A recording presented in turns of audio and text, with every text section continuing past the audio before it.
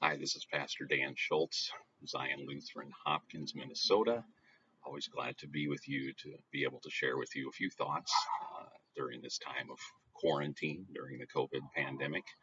It's been very interesting to learn how to do these videos, to hear back from you all about how you're enjoying them and how they're helpful to you, encouraging to you. Hopefully, you're visiting our website often, visiting our YouTube channel often, our Facebook page, all sorts of resources out there.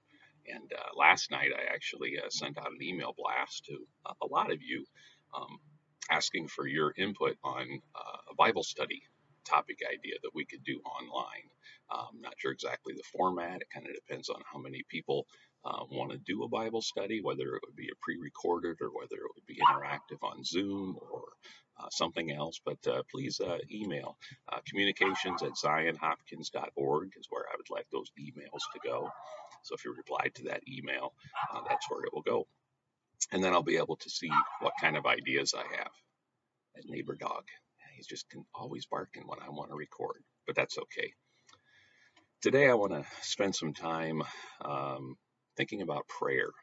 This week, this day, our nation is looking at prayer and the power of prayer and being directly involved in praying to our God, our Father above, who knows the situation that we're in, who knows each and every one of us so uniquely and so individually.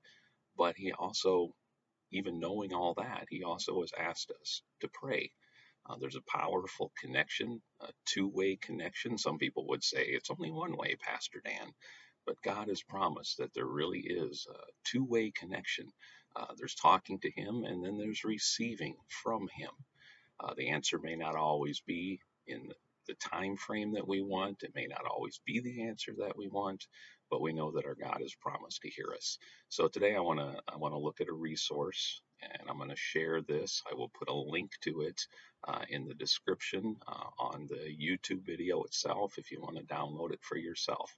I want to go through and just the different things that we can be praying for, the different topics of conversation. So let me jump to it so I can see it as well. And I'm going to move it around a little bit and make it a little bigger. So all sorts of different things that we can be praying for. We pray for our church. 1 Kings chapter 8, 9 to, or 10 to 11 says, Jesus, we pray that your church would be saturated with your glory. I'm going to go down here to the box text. Churches, we would pray that churches would be houses of prayer, overflowing with prayer throughout the weekly services and in the lives of every believer.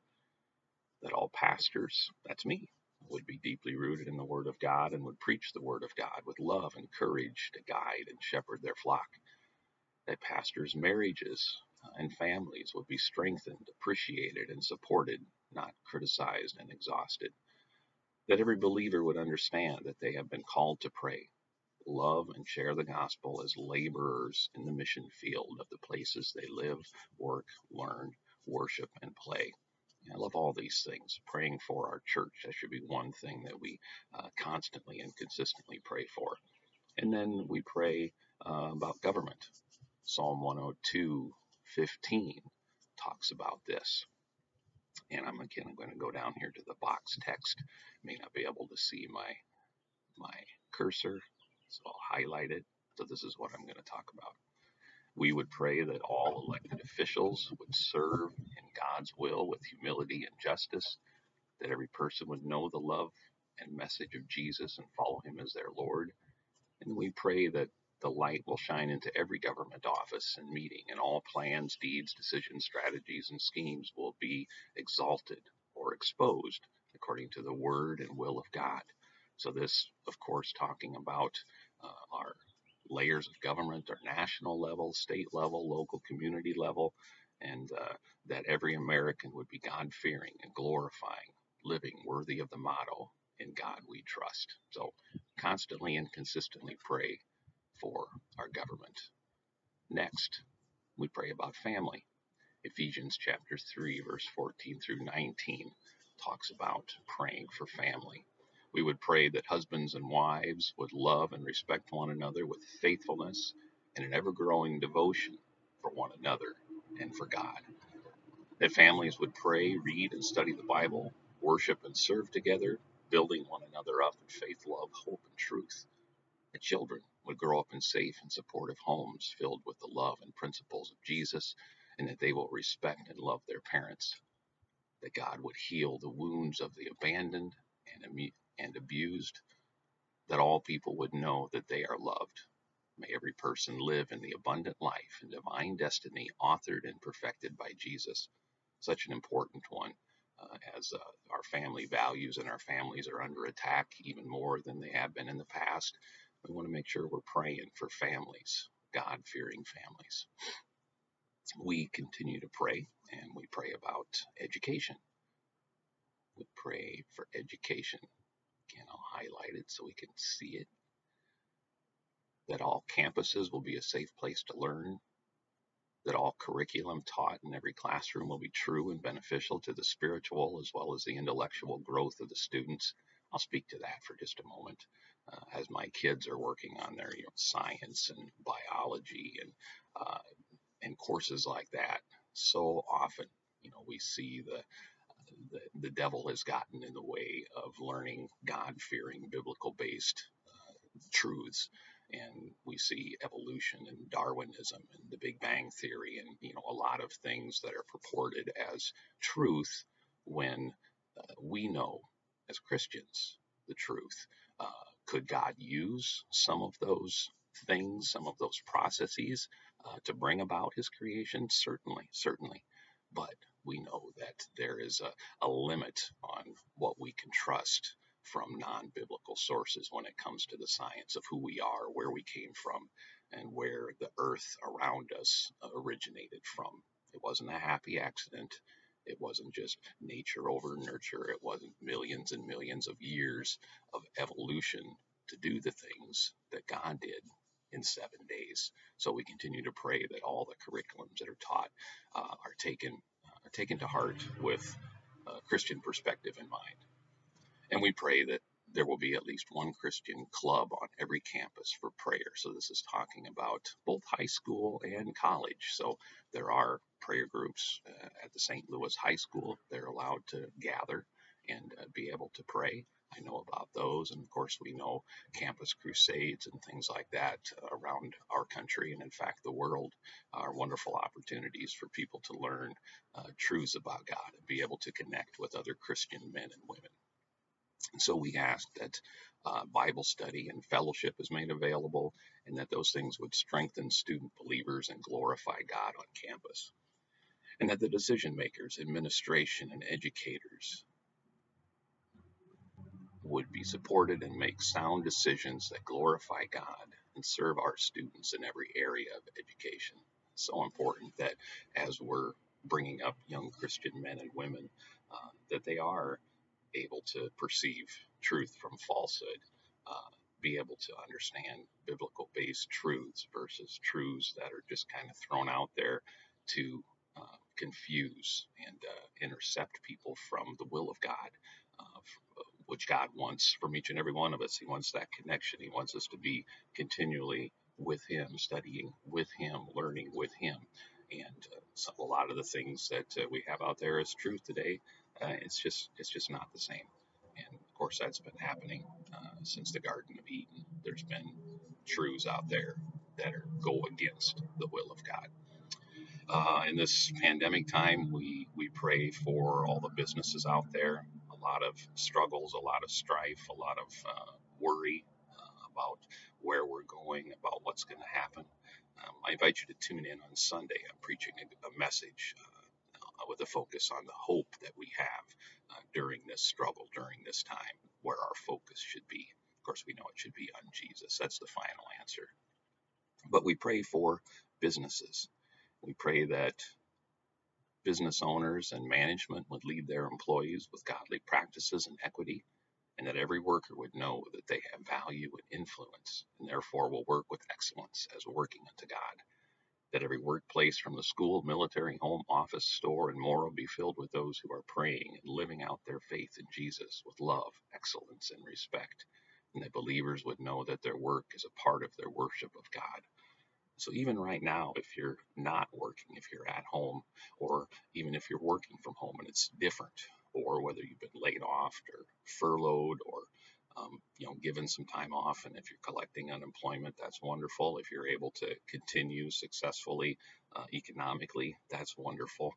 But if you're not, there's resources out there. There's help out there, and in fact, there's people at Zion, the friends and family of Zion, that have offered help. So don't worry. Don't worry. You can come to the church. There's resources. Just contact me. There's resources from government, state officials, organizations. There's a lot of things out there. So as you have that stress and that worry about financial stability, there is things that people in the Zion friends and family are willing and able to help you with. So please let us know if we can be that kind of help.